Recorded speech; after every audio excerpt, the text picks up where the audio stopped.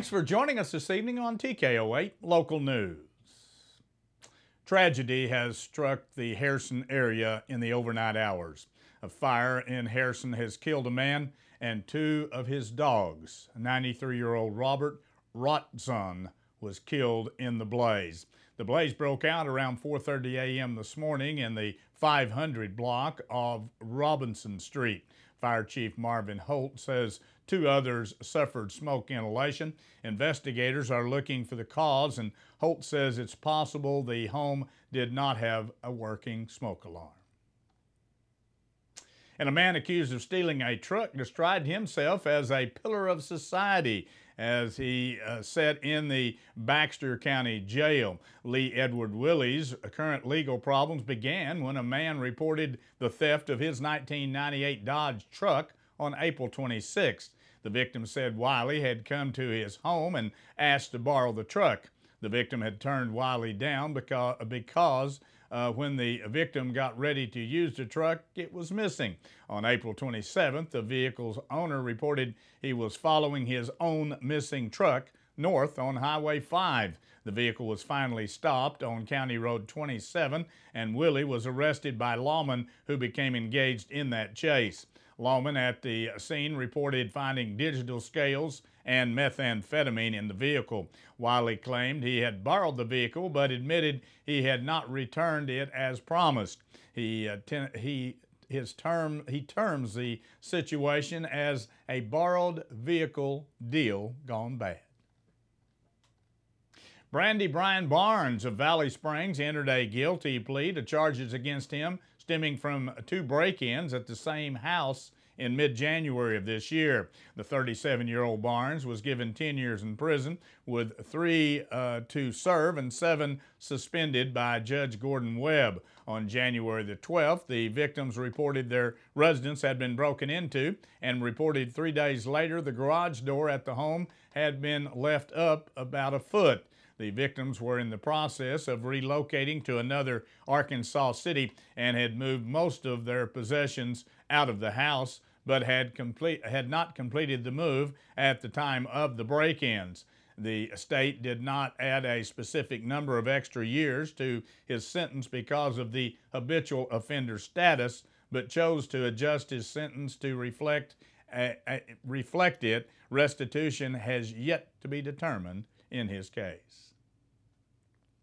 Working on a new deadline, a split Alpena school board voted last week to ask voters again for a property tax millage increase to build a new high school.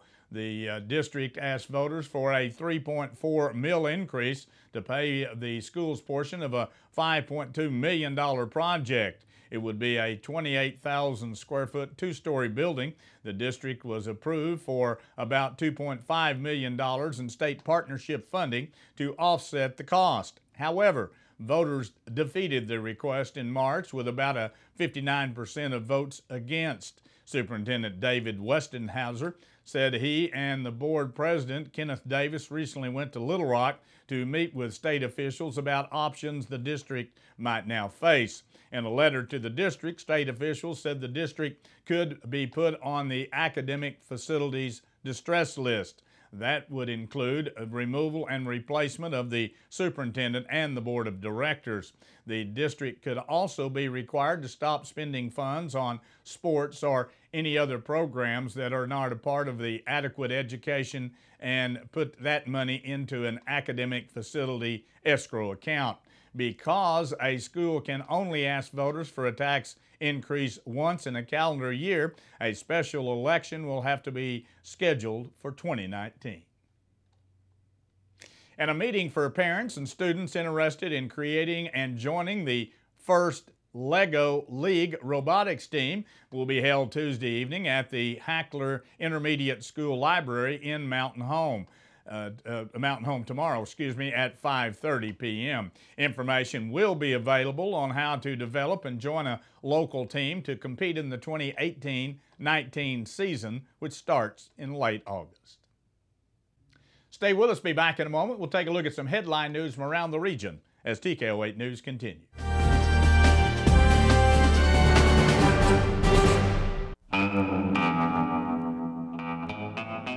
On any given day here at Main Street Service Center, we might be working on a Ford like on the 4-post lift over my shoulder, or an Infiniti that's back on the back bay, or a Toyota, or a BMW, or right here a Hyundai. You just never know what's going to come into the shop and what their needs might be, but you can rest assured that at Main Street Service Center, whatever you're driving, we can take care of it for you, whether it's oil and filter changes all the way up to engine and transmission replacements. And get this, we've been in business for 29 years and there's still things that we can't do, and we're not too proud to say it. So if you bring us something and it's over our head or out of our capabilities of expertise or tools, we're not too proud to say it, because we want your vehicle fixed correctly, right, and the first time. Plants, plants, and more plants. That's what you'll find at Camps Plants in Harrison.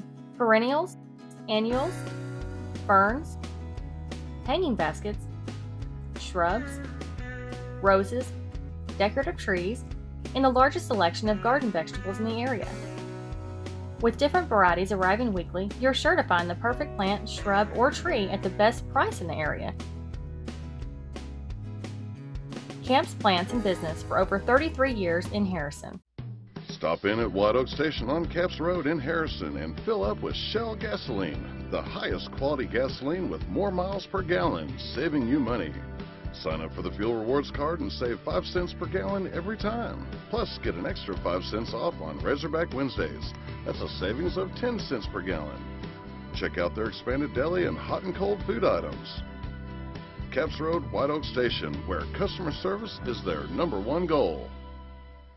We'd like to tell you our reason for raising the minimum legal sale age of tobacco products from 18 to 21. We will not be Big Tobacco's replacements for those who die each and every day from tobacco-related illnesses. 18 and 19-year-old tobacco users are a major supplier of tobacco products for younger youth. Raising the legal age to purchase tobacco or nicotine products to 21 eliminates access to those suppliers, giving us a brighter future, a tobacco-free future. We are loud and proud, and we will define our own future. For more information, visit sosprojectprevent.com. This message is brought to you by your master tobacco settlement dollars at work.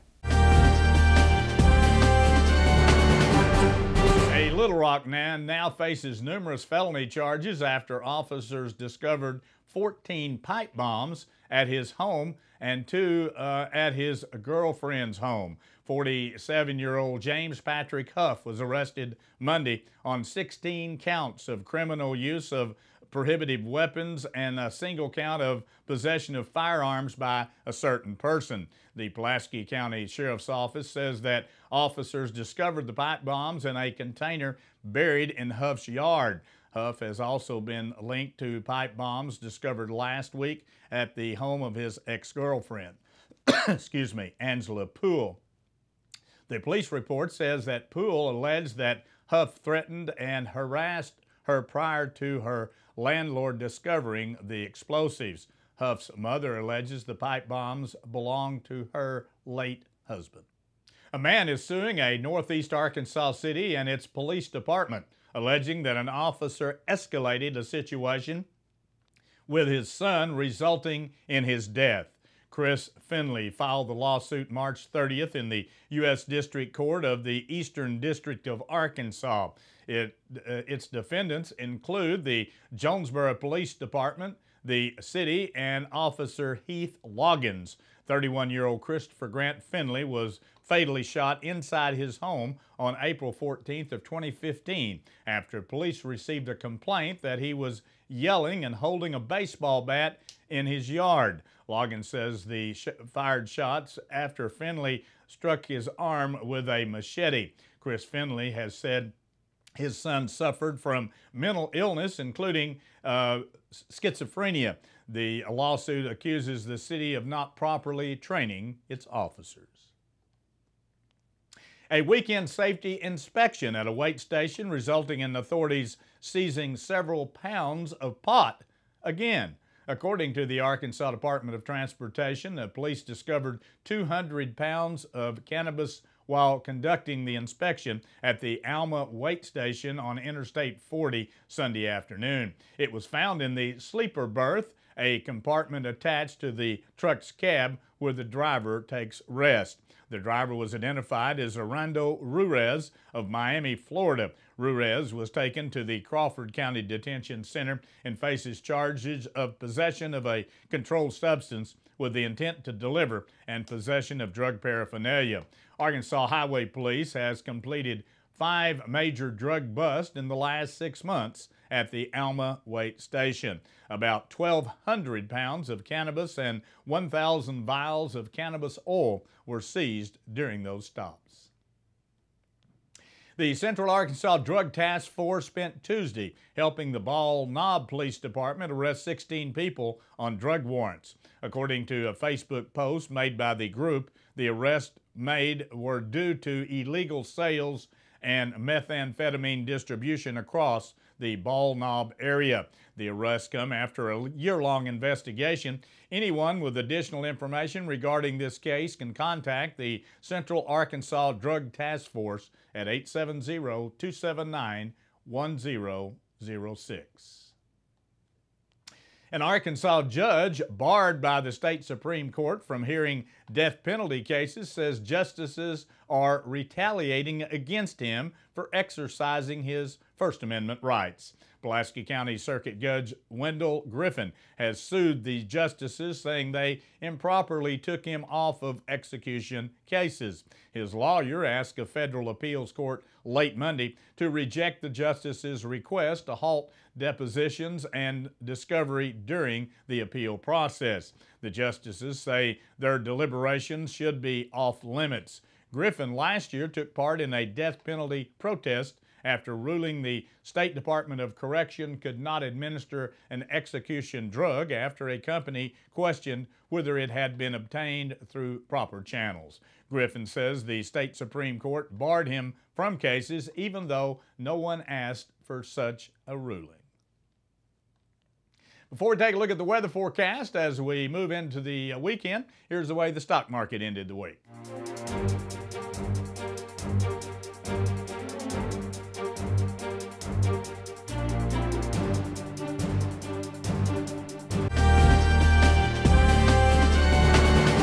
A very warm day here in the Ozarks with the humidity felt even warmer out there. Lots of sunshine, around 88 degrees this afternoon here at our studios, and looks like this warm trend that we finally locked into is going to stay with us for a while. They did take the rain out of the forecast that they had for Sunday afternoon, so now no rain over the next 5 days at least. Here's the way it looks as we move on through the week and into the weekend. Tomorrow looks to be about the same as today, slightly cooler under partly cloudy skies. 84 degrees on Thursday. On Friday, mostly sunny skies and 86 degrees. As we head into the weekend, 87 degrees on Saturday under partly cloudy skies. And for Mother's Day on Sunday, mostly sunny skies, a warm 91 degrees. Kick off the work week on Monday, about the same, partly cloudy and 90 degrees. Summertime is here. Stay with us. Be back in a moment. We'll take a look at sports from around the region as TKO8 News continues.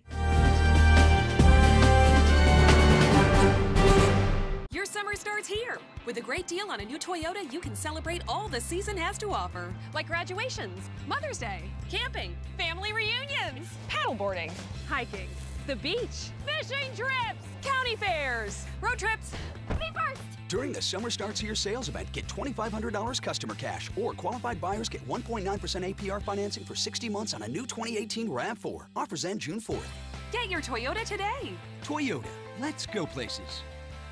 Summer is just around the corner, and the staff at Harness Boots and Shoes are ready with all the latest styles of tennis shoes, sandals, dress shoes, casual shoes, boots, and hiking shoes. You'll find the most popular brands such as Merrell, Birkenstock, Chaco, New Balance, and Twisted X for men, women, and children. And if you don't find the style or color you want in stock, they'll be happy to order them for you. Don't forget, $10 down will hold anything in the store on layaway. Harness Boots and Shoes on the west side of the square in beautiful downtown Harrison.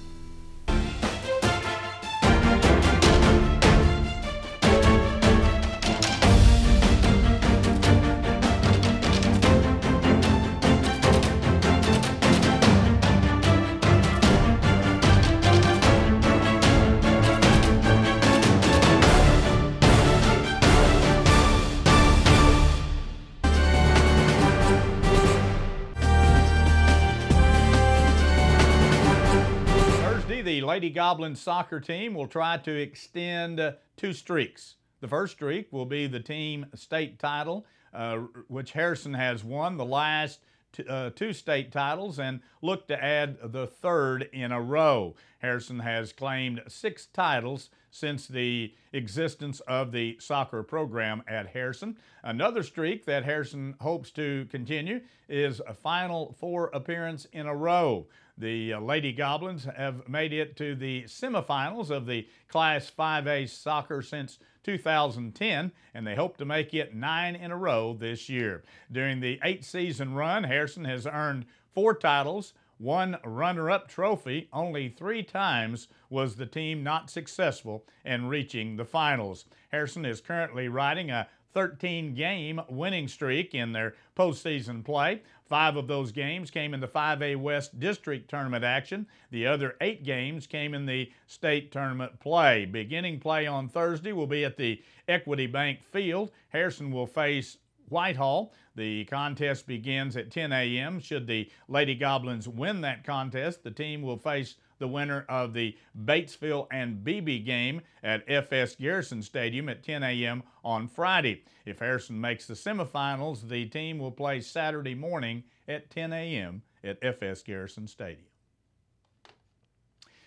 For Class 5A spring sports fans, a trip to Harrison is the ultimate goal. Harrison High School successfully landed 4 tournaments in Boone County. Beginning Thursday, 64 Class 5A teams will be visiting the area. First round games, quarterfinal contest, and semifinal events will all be held. The finals for each tournament, however, will be played in Fayetteville at the University of Arkansas's campus. Times for the finals will be determined after the teams earn their way into the finals. The Arkansas Activities Association will work around graduation dates to accommodate those final dates. The Lady Bobcats of Berryville move into the Class 4A state softball tournament after finishing 4th in the Class 4A North Regional Softball Tournament that was held at Lincoln over the weekend. Berryville defeated Dardanelle in the opening round 14-9. The semifinal round was not as kind to the Lady Bobcats, however. The Lady Lions of Gravette shut out Berryville in that one 15-0. Berryville was matched against Pea Ridge in the 3rd place game where the Lady Blackhawks took the win in 3 innings. The final score was 16-1. The state tournament will take place in Nashville at the high school there, where Berryville will play the Lady Hornets of Harrisburg on Thursday at 10 a.m. And the 31st annual Futuristic Big Bass Tournament is scheduled for May 20th with several cash prizes to be given away. Anglers can launch from any location on Bull Shoals Lake, but hourly weigh-ins will be held at the Oaklawn Marina. The tournament presented by the Lake North Fork Bass Club will begin at 7 a.m. and continue until 4 p.m. in the afternoon. At each hourly weigh-in, first place will receive $100, second place will get $75, and $50 will go for third place contestants. The overall Big Bass winner will receive a grand prize of $1,000. Dylan Bundy set a dubious modern-day record, yielding 4 home runs and leaving without getting an out, part of a 10-run first inning that propelled the Kansas City Royals past the hapeless Baltimore Orioles 15-7. Bundy was lifted after allowing 5 hits and 2 walks to the only 7 batters that he had faced. Baltimore has lost 7 straight, and they're now 19-22. And that wraps up our broadcast here for this evening. Thanks for joining us. Join us Monday through Friday at 6:30 and again at 10 p.m. as we continue to bring you local news, weather, sports, and local announcements from around the area on Harrison's broadcast station, TKO Channel 8. Now stay tuned for more local events around the viewing area.